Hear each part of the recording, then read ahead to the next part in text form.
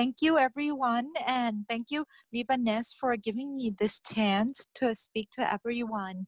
I will take the next 15-20 minutes kind of to share with everyone my experience. And let us get started. Elizabeth, can we go to the first slide, please? So when I was invited to speak, I put myself back in kind of this researcher mindset, because we have the question is how can we benefit from having this entrepreneurship mindset? So I would like to start it off with a researcher mindset, and because we are researcher, so we research, right? So the way we think about research is we spend a lot of time on this so-called official journals. You go search Science Direct, ACS, different type of materials, all this peer-reviewed journal, because anything outside of this realm, we consider them not to be reliable. Next slide, please. And so being researcher also, that we are wanting to know what is the fundamental principle that drive a certain system, a certain principle. So we ended up spending a lot of time thinking and make sure that everything is standing up for scientific test. Okay, next please. So at least this is not universal, and a lot of you may already be aware of a lot of this, but this is how I often approach research. First, I think about what's grant is available, what's research funding, how it fits into my interest, and then I write the proposal to obtain the funding. Once we got fundings, when we try to recruit graduate students, and then to do that research. And the goal is that we want to publish our finding in peer-reviewed journals or a prestigious journal. So in order to qualify for this, you wanted to have the highest scientific principle. You want to recruit the best graduate students that is willing to work in the lab day and night. And you do execute research the best you can, that makes sure that it stands up for all sorts of scientific principle. So because the goal is a peer-reviewed journals, so could we have the next slide, please? So because we are publishing this type of journals, and this is only an example, this is my latest work, because the goal is often publication. Like I mentioned, we spend so much time making sure that the study is thorough, it will stand up, that it will make scientific contribution, and that it stands up to scientific tests, because it has to go through many different reviews. Some it's 2, some you go through like 5 reviews, whatnot. Now, on top of that, because the only way we communicate to our audience is through readers, therefore we tend to want to go into all the details. Look at a research article, it's often at least 6 pages long, so you want to go into all the details, thinking that if anybody wants to repeat your experiment, they should be able to reproduce it. So it kind of like you get into this mindset of very thorough, detail-oriented, and then you kind of lost touch with how you talk like a normal person. Now, so next slide, please. So you're started to think, wait a minute, if this is my goal, I want to publish, I want a graduate students who work in the lab 24 hours, willing to work as hard as they want. So I'm asking myself, what is missing from this, right? First of all, how many people you started to think, wait, how many people are reading your work? How many people are using your work? And how does your work can impact wider audience? At least more than a scientific community. I know a lot of you who've come here thinking about startups or taking your business, taking your research idea into become a business, you already know your work is making an impact. A lot of you have been publishing for many years, so it's definitely making an impact to a scientific community. But how do you know if it's making an impact to a wider audience outside of the scientific community? So you started to look outside. So not only publish your work, you may start attending conferences, and we do that to keep up with advances in science and technology.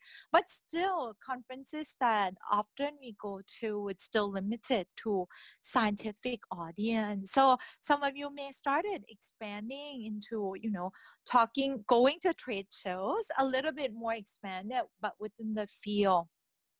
So, and these opportunities come to me. The last point is, if you want to reach a wider audience, maybe you may start going to an event where non-researchers are not the majorities. You probably, when I make this suggestion, you probably think, oh my God, this is who's gonna understand me? I publish, in the Q1 journals or Q2 journal. These are very specific, very advanced. So I think it's kind of, it helps you reorient yourself a little bit. How do you get to talk to people who are non-researcher that they understand what you are doing, and maybe they have somewhat of a good suggestion? And that's how I learned. So next slide, please. So I learned and it's by accident, purely by accident. I was helping Elizabeth and Dr. Tokue kind of communicate this idea of Tech Planter, what they are trying to do, to my students. I actually, being a researcher, I never thought about joining. I did not even think about startups, like these entrepreneurships and all that stuff. I thought, like it's for young kids. Students have so much energy. So I was helping them to set up a meeting. So, and I was listening to them talking. I listened through Dr. Tokui's 3 examples. I thought, and then I started thinking, hey, maybe I can do this also. So that's how I joined Serendipitous, but I thought it gave me a very, very good learning experience. So I like to share with you a few points that I learned from joining Tech Planter. Next slide, please. So the first point that I made is about that when you join an event where non-researchers goes, you need to try to communicate to them at their kind of meet each other halfway. And when thinking about this startup competition, you probably have heard of this so-called elevator pitch. In reality, we probably not going to be in the room with in an elevator with Elizabeth or Dr. Tokwe or our funder, but it's kind of an analogy that if you talk to somebody when you just being in the elevator ride for 10 minutes, can you actually communicate what you are doing to them? And I know a lot of you said, it's so complicated, I can't do it in 10 minutes. In reality, to me, it's probably not just 10-minute talk, but it's the process that you have to prepare for that elevator pitch. You started to have to rethink about your research.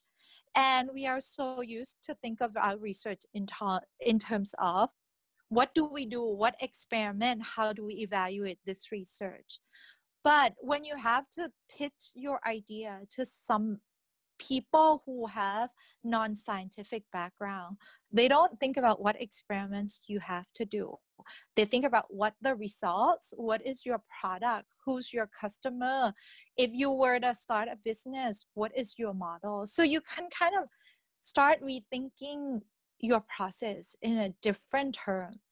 And as you're doing that, you started to identify what is the strength of your technology, or what's the strength of your work, and what's your weaknesses. And even if you don't start a company from your scientific knowledge, or you don't start a company from your technology, at least identify that will help you to go forward by just addressing your weakness or enhance your strength. Next slide, please.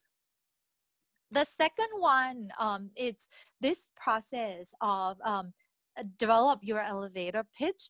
It can help you reevaluate your research. And I'm putting this case study. This is a project that I put together for Tech Planter last year. So, you know, the technology, I was looking at a background. So the case study is antibiotic market, and I was looking at vancomycin. So here, the antibiotic market of global antibiotic market in 2017 is about 42 billion, and it's broken up into different regions. So we're looking into Asian, African, Australian emerging market. We see that there's a good potential. And I have a platform that can produce this antibiotic vancomycin from a very inexpensive source. It's a crude glycerols. This crude glycerol is derived from biodiesel production. And as you know, in Thailand, we have government is subsidizing biodiesel production. Therefore, we have a lot of this byproduct. And we have a technology that we use the bacteria to eat these glycerols. And then it ferments only 5 to 7 days to make this vancomycin. So I'm telling you this, it sounds very good, right? Very cheap product starting, and then you have bacteria. The condition is very mild. We ferment it from 5 to 7 days. Anybody who can make beer anybody who can have a beer fermenter can make this, and the product and the potential market is 42 billion. So it sounds like a great plan, right? That's why I entered Tech Planter. I thought, you know, come out of this, I'm going to be a billionaire and I'm going to make so much money. But there's can we stay on, please? But there are a lot of things that go on. I've never thought about when I have the vancomycin from this fermenter, how am I going to achieve it to get to the product? As we go through this elevator pitch, thinking about business model, we see a lot of issue with this. And that's why we haven't seen anybody who makes vancomycin from crude glycerols. But in any case, I learned my good lesson that just having good technology, cheap technology, doesn't mean that you can have a final product. So at least to me, I think I've learned my lesson. That's a good starting point. So in the next step, whatever I'm going to do, I'm going to think about this. And the last thing is that what I learned about joining Tech Planter, and also just being exposed to this environment, entrepreneurial environment, I get to build a network of collaborators. And you are a researcher, you probably think, no, I have a network of collaborators already. For example, academic institution, research institution, these are traditional research collaborators that everybody may have worked with already. But in an event like Tech Planter, or having connection with Leave a Nest, that opens opportunity for me to think about, you know, connecting with businesses, connecting with end user. Sometimes the end user is not the customers themselves. For example, if I want to make vancomycin, actually my end user may be a large pharmaceutical companies that they know how to market the pharmaceutical products for me. Another good collaborator that I found is a funding source, and that is not, I know a lot of you get funding from businesses and you say, oh, you have funding already, but sometimes with the right business, not only that they give you funding sources, they become a partnership. So with the tech planter, I was exposed to Mitsui Chemical.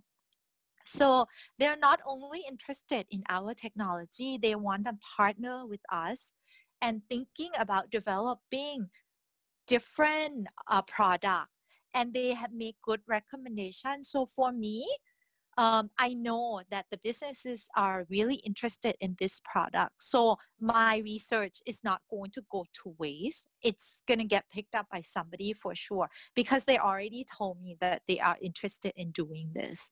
So to me, these are very, very valuable lessons. And I think it opened up my eyes to kind of looking at research in very different perspectives and to kind of thinking what like earlier when I'm a researcher, I feel like, okay, I know my stuff, I'm going to work in the lab, I'm going to perfect this. But now I started to learn that to perfect your research, sometimes it helps a lot by bringing in other collaborators. I'll give you another example. So I was working with another group of research. We were planning to do a TB detection. So we did a lot of brainstormings. I did a lot of molecular biology studies, biochemistry studies, and with serious brainstorming. I have no idea what I said even. So yesterday she called one of my collaborators. She calls me and she was like, "I think your idea can be used to help with this COVID detection." I was like, "What?" And she's like, "You mentioned this idea. I think it could work." So then we started calling different people that we've discussed this TB detection technique with. I think we actually may come up with a very good idea that can be applicable to COVID detection. So I think the lesson I've learned even more is that by talking to other people, you've actually accelerate your research by a lot. So that's why network of collaborator and knowing a lot of people can really help accelerate your work. Okay, that's all I have on what I've learned. If you have questions, please feel free to type it in and leave it with Elizabeth and we'll address it at the end. Yep. So thank you very much, Dr. Wamipa, for the presentation. Hope the participants actually learn something from here. So right now we are going to go back to talking about Tech Planter Thailand program. This is to actually give you some idea of how we actually support the participants. So, all right, so I hope you can see the presentation slides. So Tech Planter program itself, it is one of the solutions that you can actually benefit from that Livanest provides. So Tech Planter is a seed acceleration program for researchers and early startups. So we started this Thailand round since 2016, and this year is actually the 5th year running. So as we have been working with deep tech researchers and startups for many years, when the tech startups first started, we actually realized that there were some difficulties that the researchers and startups faced. So it has been highlighted for by Tokue-san just now. Seed funding, business partner sourcing, as well as the prototyping manufacturing side. So because of all these issues that the researchers and startups have, we started the Tech Planter program so that they can actually benefit from our network. So through the Tech Planter program, we also want to support them in maturing their technologies further. Okay, so the PDCA cycle, I'm just touching it so that we can actually understand more about how researchers and startups work. So the PDCA cycle is one of the processes that businesses, especially the large corporations, they use to ensure rigor and effectiveness of operations. So because the PDCA cycle has actually shown effectiveness and rigor, it is also difficult for businesses to move away from their usual way of working and to actually adopt new ideas and thought processes. So with a lot of changes in today's world, the society faces new issues that need to be solved with new innovations urgently. And we see that the researchers and technology startups, they are actually coming up with all these new ideas and new innovations to solve these issues fast. And yet, without the funding, business partners, etc., they will not be able to actually make a positive impact on the world. So that's why we would like to support the researchers and startups in researching the unknown, as well as creating something from scratch. Okay, so in this part, how we do it is actually through the QPMI cycle that we actually instill in the Tech Planter program, and also when we try to mentor any startups or researchers or even students. So the QPMI is actually question, passion, mission, / members, and innovation. So question is actually social issues which the researchers or startups want to solve, and the passion or determination towards solving this issue.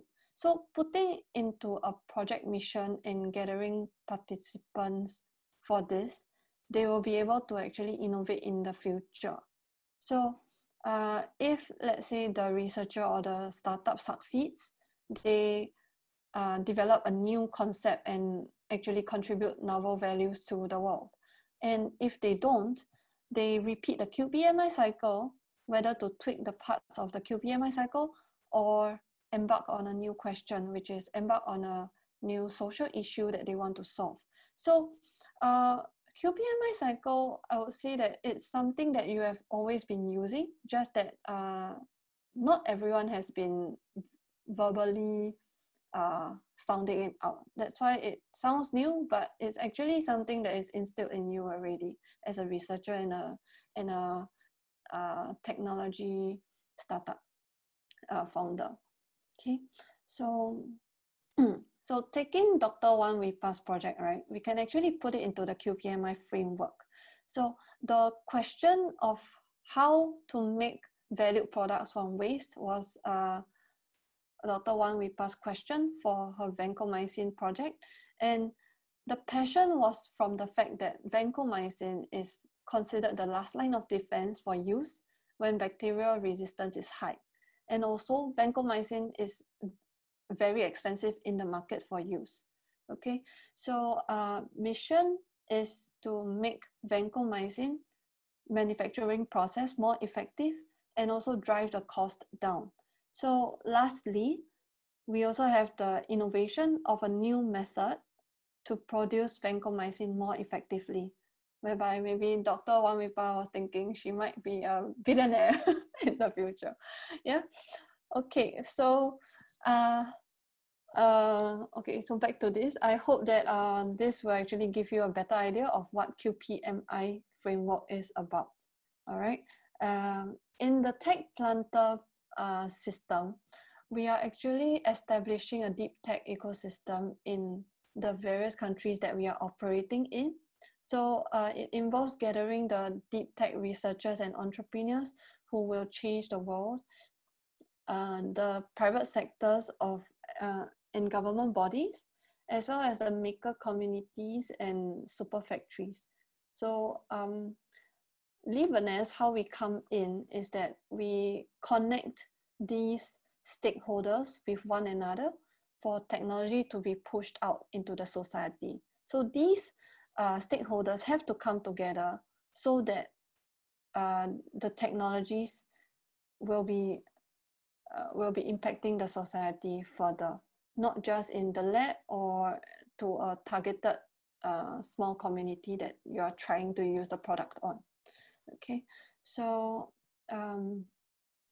about Tech Planter, the unique characteristics of this program is that we focus on supporting deep tech-based technologies, which means any research or innovation that requires research and development. So it can be any research project that you have in biotech, agri-tech, meditech, engineering, and many more other research fields. Okay, so we accept teams from any stage. And so if you only have an idea, it is also possible as well to apply and also be able to be mentored by us. Okay, the application is free of charge for all participants. And one thing that we look for is actually your drive and your passion towards the project. So that is one thing that a lot of VCs look at as well. We invest in people and not invest in the technology. So the good thing about this program as well is that at a very early stage, this allows you to build trusting relationships from the beginning with the people that you'll meet at the events that we hold. Okay, so the merits for joining this is that you have the opportunity to pitch your ideas to top management of MNCs, multinational corporations, prototyping opportunities with the Japan Super Factories as well. These are actually small, medium enterprises in Japan who are experts in certain materials. Okay, and you also have access to the network of Lebanese globally. So through us, you can actually connect to more researchers as well as any funding opportunities that you will have. So for Tech Planter last year, we had 20 applicants, and of which 9 finalists and 5 lightning talk speakers spoke in the event. Okay, so some of our participants in the biotech field joined the T-Cells program, biotech program last year as well, concurrently. And they were actually awarded the grant from T-Cells to continue their research and trials. So on the left, you have Panakura, and this team actually aims to redefine treatments for Thai people, and they needed funding support for clinical trials and establishment of the platform to collect Thai people's DNA. And on the right, we have PetStem, on the other hand, who was actually in the phase of clinical trials to heal the pets' illnesses through stem cells. So at this moment, they are actually performing the process in the hospital on a pet dog who has been diagnosed with cancer. So we hope that the pet dog will be healthy again. Okay, so for the past 2 years as well, we have gathered the Tech Planter alumni and also other startups at the Tech Venture Meetup Thailand event. So this event actually allows the startups and alumni to explore collaboration with local and international corporate partners, venture capitals, angel investors, manufacturers, and other potential partners for them to accelerate their business further. So it's also a place whereby startups, founders, as well as researchers, they will actually be speaking to one another, and also maybe they end up collaborating with one another. Yeah. So this year, Tech Planter Thailand is scheduled to be held on a Saturday on 11th of June at Chatrium Residence Saton, Bangkok. So at this moment, it will still be a physical event. And if the COVID-19 situation is not well controlled enough, we will move it to an online event instead. So regardless, the event will still continue. And for those who are interested in the program, the application deadline is actually 5th of June now. So it's not 22nd of May anymore, it's 5th of June. So about 5 weeks from now. Okay, so here's the process from now on. We will be closing the application date on 5th of June, take note, and we will be interviewing all the applicants and have internal screenings after. So by 26th of June, we will be announcing the finalists and the lightning talk speakers for their attendance, and also we will be going through the mentoring sessions until 11th of July, where the participants will be pitching at the event. Okay, so so the grand prize for this year's Tech Planter round will be 3,000 Singapore dollars, 2 return tickets, and accommodation to participate in the regional final round in Singapore in November this year. Okay, so following that, the grand winner of the Singapore round again will receive 3,000 SGD, 2 return tickets, and accommodation to participate at the Hyper Interdisciplinary Conference in Japan next year. So in this conference, researchers, startups, as well as Japanese business personnel will gather, and it will be a 2 to 3 day event to actually share about the new research, new findings, as well as new innovations that have been coming up in Japan, as well as in Southeast Asia. Okay, so the second award that we have for this event, Tech Planter Thailand round, will be the Leaveness Award, whereby the recipient team will also receive the same prize to participate in the regional final round in Singapore in November this year. There will also be other attractive prizes by our Thai and international partners. So we will be updating this on a later date. And you'll definitely have opportunities to work with Japanese conglomerates as well as super factories. So one thing to note is that our support doesn't stop here, and it doesn't stop after the program.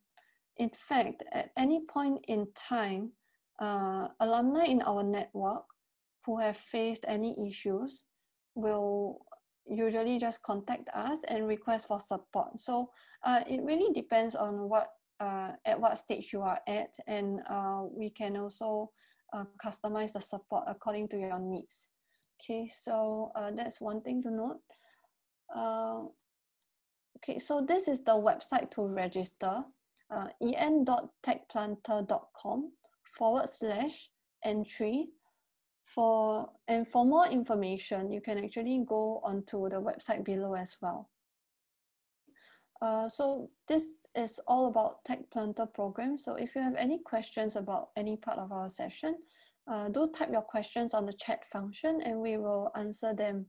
Also, if you would like to have your questions directly asked, do click on the raise hand function so that we can actually unmute you for you to speak.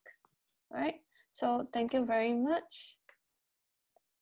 Elizabeth, I think you already got one question from Kun Lutata. Thank you, Dr. Wanwipa, for your presentation. Listening to your talk today is different from you pitching on demo day, which is good for opening up our minds.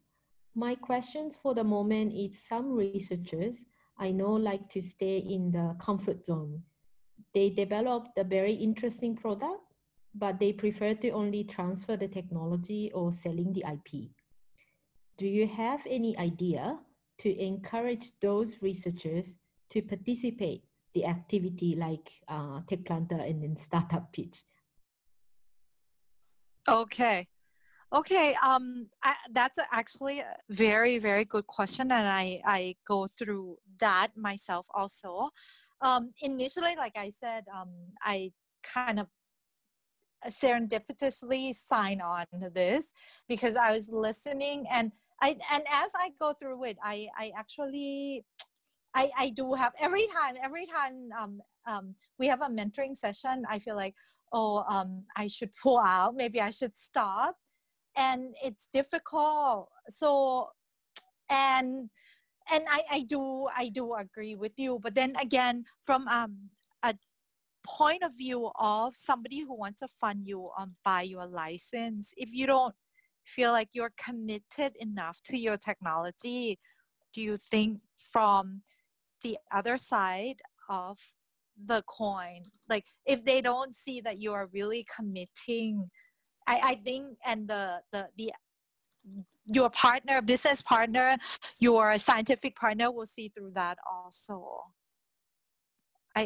I don't know if that answer your question. So I know I have hesitation also, but you just have to kind of get out of your comfort zone. And that's why it's great to have a group of support, your partner, leave a nest, or somebody you talk to that kind of rationalize it through the whole process.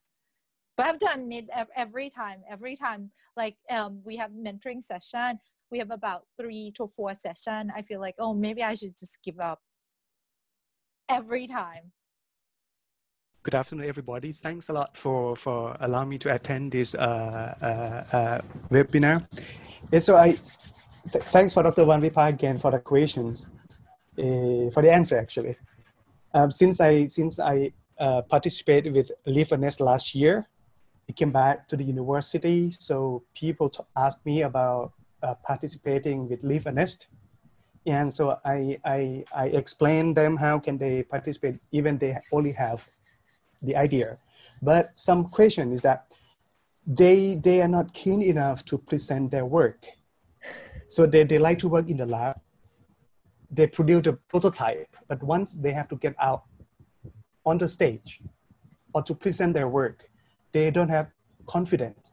So my question is that if I would like to help these people to enter the training program with Live a Nest, would it be possible for me to be a kind of a part of their group?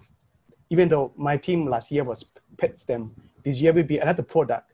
Will Live a Nest allow me to, for example, just the idea, to pitch for them instead of their team?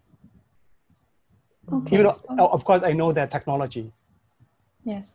Okay. So for this, yes, we do allow, and we actually do not limit our participants. And so our past participants can always come back to join us again. Okay, so even if, let's say, it's today you want to participate as Pet STEM again, and you have something that has been advanced, you can also do it. Yeah, so it doesn't need to be a different project, but if it is the same project as previously, then we will hope to see some advancement in your research. If I can add a bit more, so yes, if you think it's going to encourage them to join in, having you as a speaker is one way. Hopefully, throughout the journey, maybe the researcher themselves will be comfortable enough, or maybe even just a little bit to join in. I think would be ideal case. However, let's say even after, we try to encourage them, they feel a bit uncomfortable being there. I think as long as you do understand the technology and you are actually part of the team, I think we will be more than happy to have you join in again and presenting together, or maybe in place of students or some other researchers who has the technology. Hi, Miss Lynn. Yeah. Hi. Hello, everyone. Hello. Yeah, my name is Bing, and I'm currently as a researcher at Vietnam National University, and I have finished my master degree in Thailand, and I have participated in some courses from Dr. Wanvipa, and I was very admire her, and she helped me a lot. And And thank you for all the presentations, and I really appreciate. As a new researcher, and I am just like a startup, and I work in Vietnam National University, but I just like since I came back to my country, I found out that my university and my country still lack a lot of technology to proceed with. And sometimes when I have the idea or something, or they have the fund, but the fund here is quite less. And to come with the fund is you know it's require a lot of time and the idea and to write a proposal to ask for the fund. But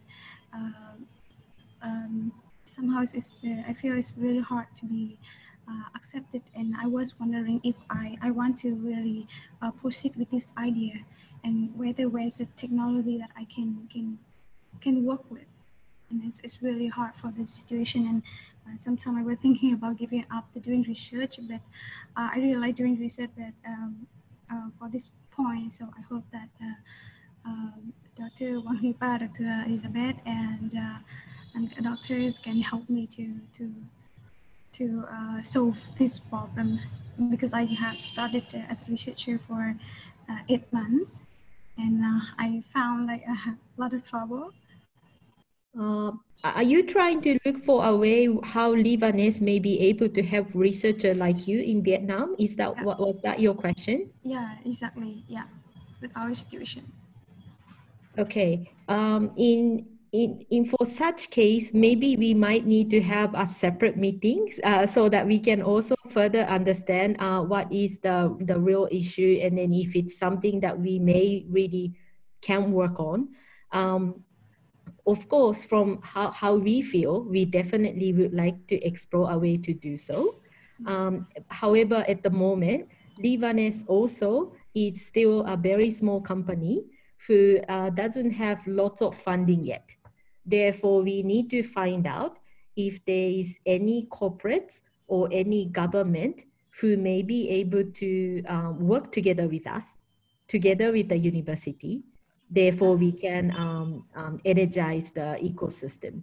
So if you would like to maybe send an email to Elizabeth after this meeting, so that we can set up a separate meeting to actually discuss for us to learn a little bit more about the situation. And maybe one way, because we also have our event in Ho Chi Minh City, Vietnam. Therefore, if you would like to join the Vietnam round, that way we can also try to show to other people how some of the researchers may be able to attract some interest from Japanese corporates or from Lebanese as well. Maybe that could be the first step we can do together, and hopefully we can meet face to face and discuss further about what we may be able to do. I think that would be, I can say at this moment. Sorry, I cannot say, definitely we can do start something right now, but let's take it step at a time, and then we'll definitely would like to look into it together with you. Thank you so much. Thank you, Vern. We have another question from Dr. Ryan. Can we apply research grant in Lebanese, and how is the process? So Ryan, thank you for questions. And currently, I'm afraid there is no research grant that is on call at the moment. However, we will be exploring the possibility of if there's any corporates who would like to set up a grant together with us. So once that comes out, we will definitely share with you. Every year, if it's related to biotechnology or food-related technology, we tend to get Ajinomoto grant, which comes out every year. And then for this one, they are calling out for anybody in the world to apply. So if you have technology that can be applied in that area, I think it usually comes out around April, May. So could be this month or next month that we may have some calling for. If you're looking for more of an engineering one, maybe you can give us some idea of what kind of funding is needed. and then we can use that as a hint to look for any other research grant that we may be able to go after. We would be very excited to have any of the applicants come in. This year, we are having less reaction, more so than last year, which means there's quite a lot of chances for anybody who comes in to grab the prize and then also to get some attention from our partners. Because we do already have a partners in our pocket in a way. So they have already agreed that they will be our partner for this year. So Mitsui Chemicals, the same one from last year. Gulico is coming back as well. So there are other companies who is looking in as we speak, and some of it is an engineering company and the others in the food packaging. So any area, they are very much interested to find out what's happening in Thailand, as well as, you know, what kind of issues that we as a Earth citizen can actually solve together. So I hope you will take the action. If you know anybody, we appreciate your reference to your colleagues or any of the startups who might be looking for. Any stage is okay. Any idea is okay, as long as it's a possible impact to the society. So that's what we are looking for. We are looking for deep technology and deep issue solving startups. So hopefully you will join us. And then if you have any questions, you can always write to Elizabeth and then try to ask for support in maybe filling up the application, also trying to figure out how we can proceed. So thank you very much for joining us, and then I'll give it back to Elizabeth. Yes, thank you very much, Dr. Tokwe. So just a last thing that we hope to have your feedback on the session today, and also how we can improve in the future. So if you would be able to use about 2 minutes to scan and also fill in the form, we would be more than happy to receive them.